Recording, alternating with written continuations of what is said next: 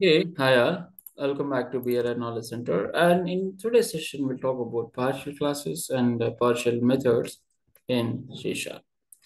A partial class is a special feature of C Sharp, right? It provides a special ability to implement the functionality of a single class into a multiple classes. Okay, that means if you look at the C Sharp code here, right? So instead of like defining everything in the single class, let me tell you one example. So I'm just going to define class A, right? And I want to define same class A. Is it possible?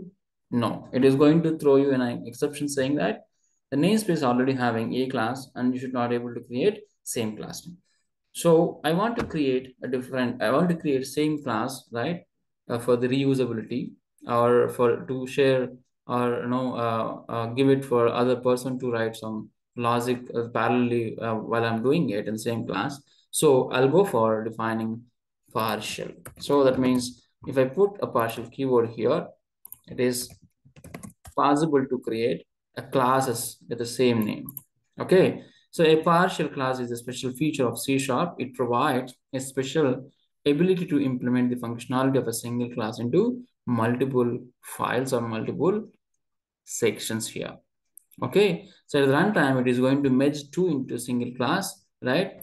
Here, I'm going to define, right, one method called public void display message. And inside of this, I'm going to write it right line of, right? Uh, can I say like calling from partial, right? One partial one or A calling from class A partial one. Let's give some different name to differentiate. And I'm going to define another method here. This is going to call from partial two, right? I'm going to give this as different method because it should not give them the same name. Okay. And coming here, I'm going to create object for only A class because at runtime it will merge both into single class. When you say a partial, right, it will merge into single class at the runtime. When I say this, right, now you'll see it is going to invoke this method and it is going to invoke this method. Thing is, once after merge this, right, it becomes, right, single class and add these all methods into that single class. Okay, can you see now how it is happening? If you run this, you'll see one is the first one is you called one message one. It is called a partial two class, and second it is called from partial one class, right? So thing is, at runtime, these two are going to be right created as public class A, and under this it is going to copy these methods. This is how it is going to happen, right? This is how it is going to happen at runtime. Okay, same thing can be specified in adding different files here. One is in the one file called class one, and this one is in the class two.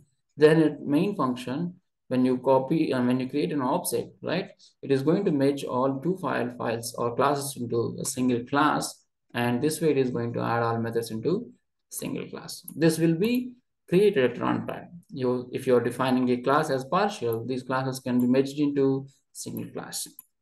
Okay, so with the help of partial classes, multiple developers can work simultaneously in the same class in different filters.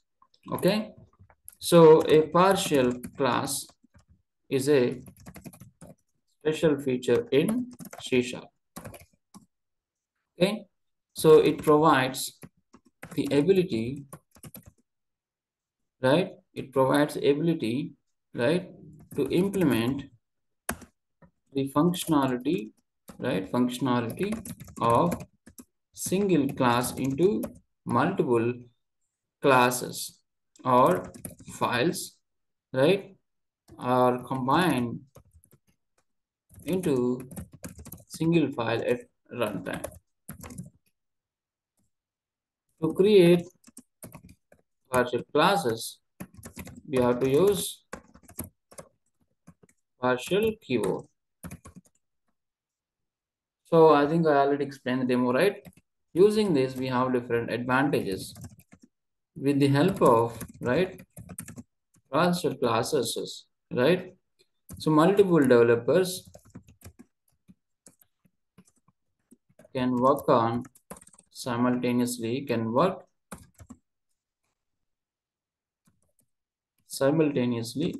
in the same class, right, in different files. And with the help of partial class concept, you can split, right? You can split the UI of the design code and the business logic, right? Code to read and understand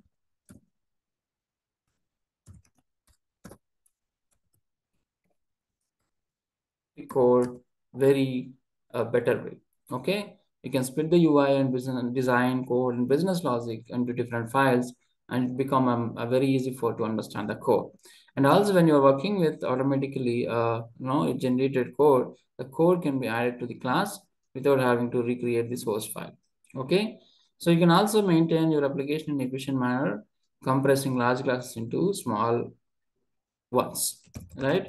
You can also, right, maintain the application in an efficient manner by compressing large classes into, right, small ones. So these are some advantages if you use partial classes. Okay, syntax is public partial class name.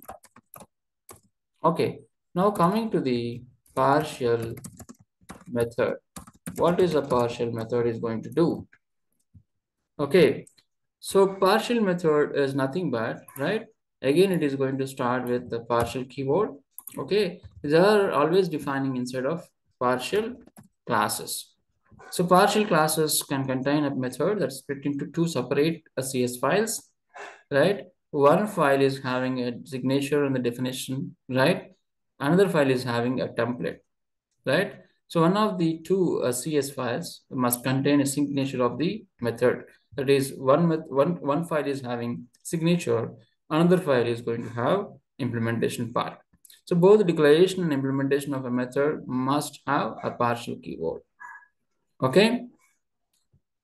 So let me tell you, right, the definition of partial method, right? Partial classes, right, can contain partial classes can contain a method, right, that's split into two separate CS files of the partial class, right? One of the two CS files, right, must contain a signature, right, of the method, and other file, right, can contain an implementation of a method. Here, so example, right? So I have a class called, right, employee public. I think let's do this and we'll just do it for more clarity, right? I'm going to remove this stuff, right? So I'm going to define a class called public partial employee, right?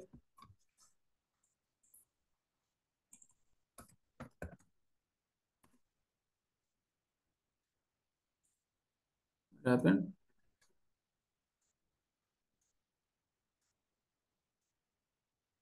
Oh, so you have to have a namespace also. This. Let me remove this.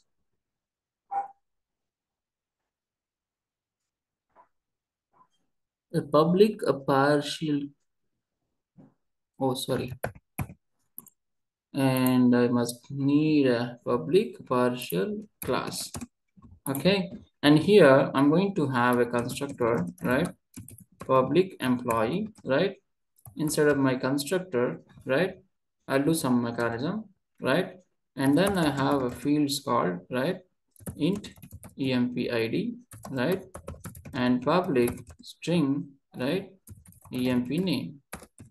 Okay, so here I'm going to define my partial method, right? Partial void generate, right? Employee id. This is my method I defined here, right? Inside of my constructor, right? I'm going to invoke generate employee id.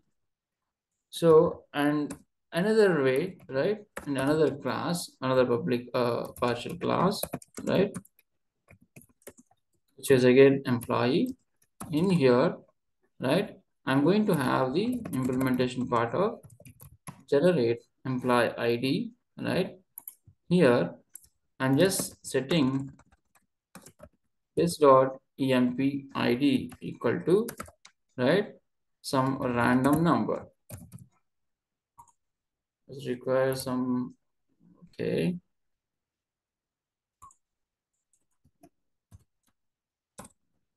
As you do the number, what it is showing here, and I say random. What it's saying, show potential basis.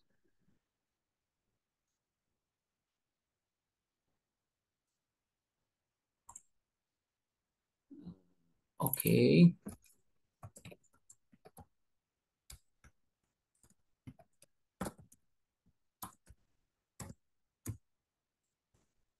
Random. Okay. Um,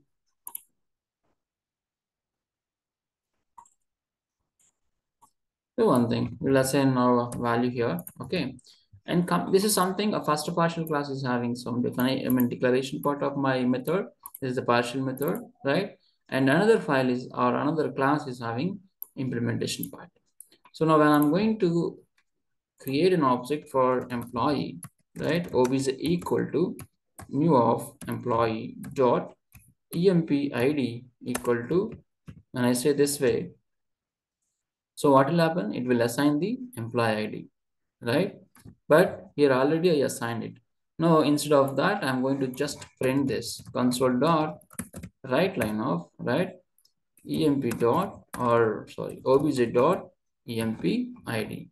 So when I'm creating this instance, it by default calling this constructor, and by default it is calling this method, and this method is having this implementation, right? When you run this, you will get employee ID get printed 111.